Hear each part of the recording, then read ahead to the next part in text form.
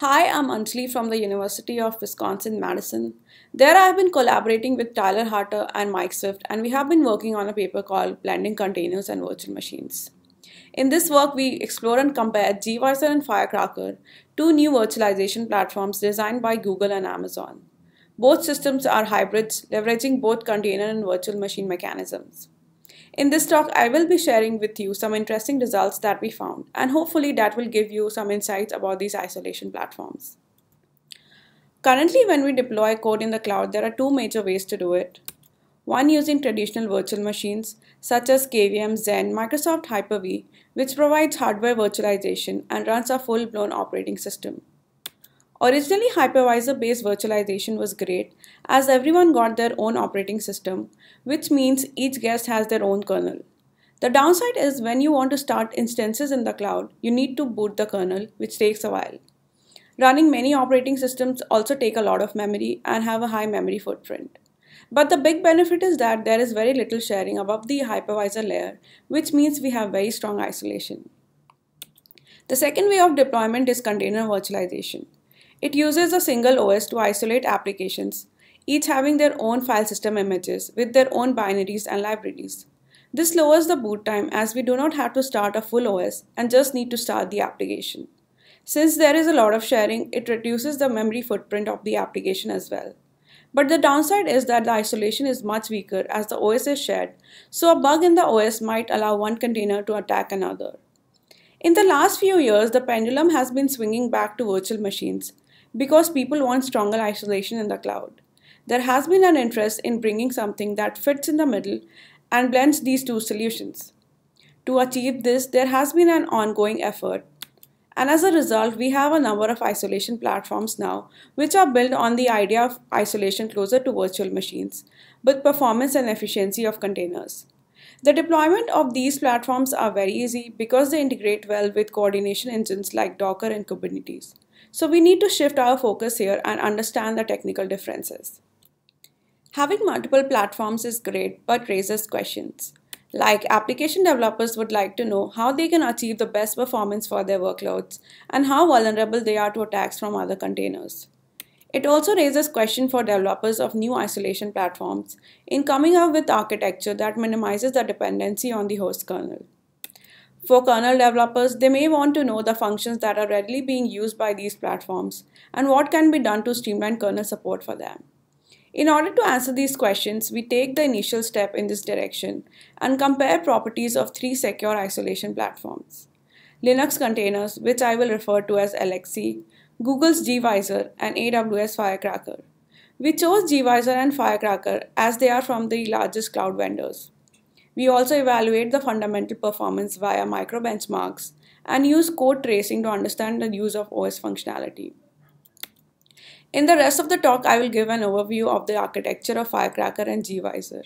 Then I will move on to some comparisons and results. In the paper, we go deeper and perform the experiments on 4 workloads, but in the talk, I will be focusing on CPU and network results. Let me first explain the architecture of Firecracker. Firecracker is a new virtualization technology that takes a VM and makes it close to being lightweight and as fast to start as a container. It simplifies virtual machine monitor by reducing the number of devices to just 3, one button keyboard, which is the shutdown button, a virtual network, and a block device. It starts with a lightweight guest Alpine Linux that removes some features. It provides a narrow interface to the host by reducing the number of system calls using strict seccomp filters. Seccomp filters provide a means for a process to specify a filter for incoming system calls. It is written in Rust, which comes with the benefit of type safety, memory safety, and limits the number of bugs caused by unsafe C code.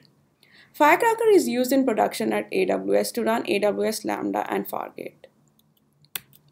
While Firecracker starts with a virtual machine and makes it lightweight, gVisor starts with a container and adds some of the features of a virtual machine to make it as secure as a VM. It implements a user space kernel called Sentry, which implements most of the system calls functionality on top of existing system calls. It starts when you run the application. All the requests coming from the application goes through Sentry, and depending on the request, Sentry can make further calls to the host. It also implements a user space network stack called NetStack, which reduces interference through kernel network code. NetStack is optional, and we will see why when I discuss networking performance. Sentry is locked down to a small set of system calls, including no permission to open files. This is delegated to a second process called the gopher, which ensures that even if Sentry is compromised, it cannot open files. gVisor is being used in Google's production environment like App Engine Standard Environment, Cloud Functions, Cloud ML Engine, and Google Cloud Run.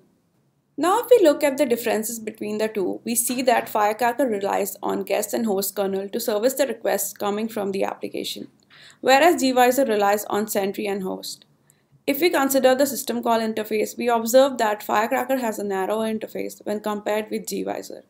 They both have low memory footprint and are written in type-safe languages. The key point to note here is that both try to enhance the isolation by limiting the system call interface by imposing a hard limit on the allowed system calls the guest can make. Starting from the Linux guest which implements around 350 plus system calls, as entry points to the kernel, Linux containers block around 44 of them. gVisor further brings down this number by allowing only 53 system calls without host networking and 68 with host networking. Firecracker is more aggressive and allows only 36 system calls, which are mainly needed for memory management, some networking, and file operations. While limiting the number of system calls reduces the attack surface of the kernel, we also need to look at how much code is exercised by the system calls that are allowed. Also, there are some system calls which are allowed on one platform and blocked by others. System calls like connect and lseek are implemented in the Sentry for gVisor, while Firecracker depends on the host for these system calls. So in our work, we capture the code trace for each workload to get insights on the line of code executed for common case operations. We take the micro-benchmark approach to look at the fundamental performance for the common case operations. To understand how the host kernel is used, we measure the code footprint using LCUF to capture which line of code is executed. We use Cloud Lab to run all our experiments on a machine with 10 cores, 64 GB memory, 480 GB SSD, and 10 Gbps NIC. Many of you might not be familiar with LCUF. This shows a snapshot of what LCUF captures.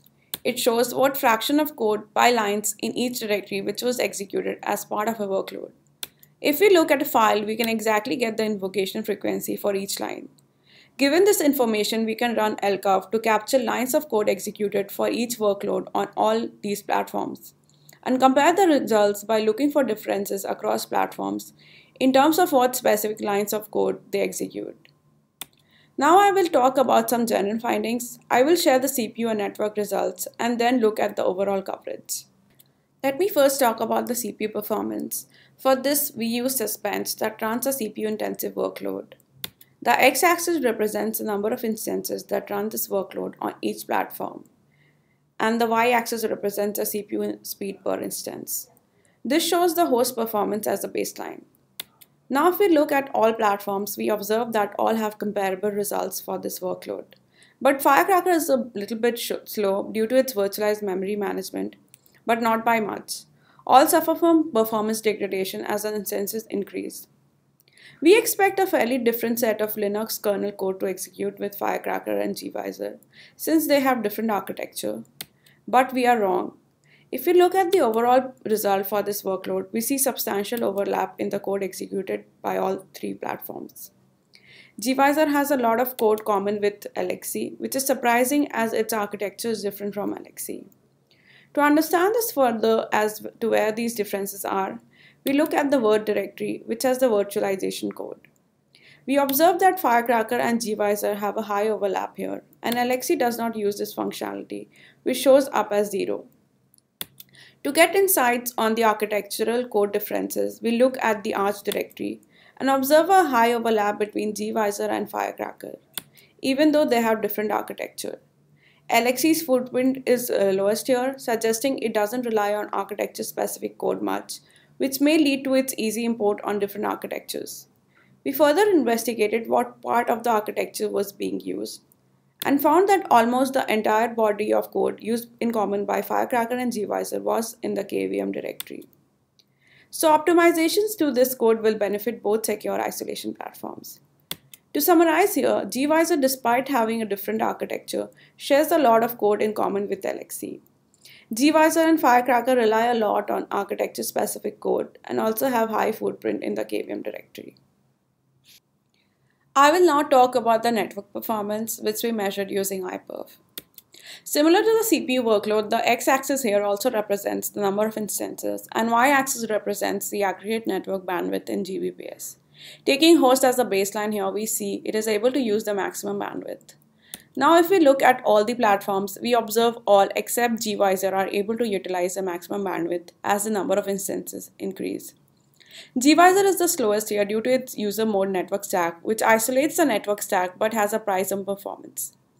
gVisor also has an option to use host networking represented by gVisor plus host, but here also we see the Sentry architecture makes it slower than others and it is barely able to utilize the maximum bandwidth when the number of instances reach 10. Moving on to the network coverage result, we will first look at the overall coverage. Given that gVisor has its own network stack and Firecracker has a guest kernel, we would expect the amount of kernel code executed here to be low. But we are wrong, where both rely on host kernel for this functionality. And surprisingly, gVisor has a high overlap with LXC here, which is 71K lines of common code. Most of these differences lie in the net directory, where gVisor shares about 10K lines of code with LXC. If we move one level deep into this directory, we observe in the bridge directory that Firecracker does not have any unique footprint here, whereas gVisor shares some code common with LXC here and also in the code directory.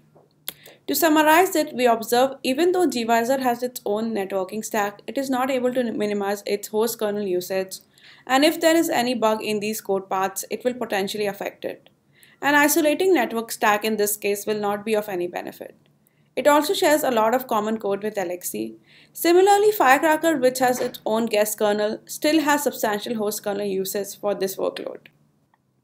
In addition to changes in which kernel code is used, we also see large differences in how often the code executes, the invocation frequency.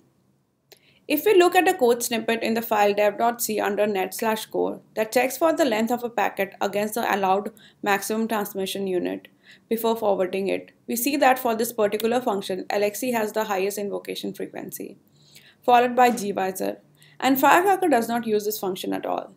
This suggests that even though these platforms have high overlap, they might have a different invocation frequency for some functionalities. Now let's look at the overall kernel code coverage, which is calculating by taking the union of all the lines executed in each workload across all the platforms.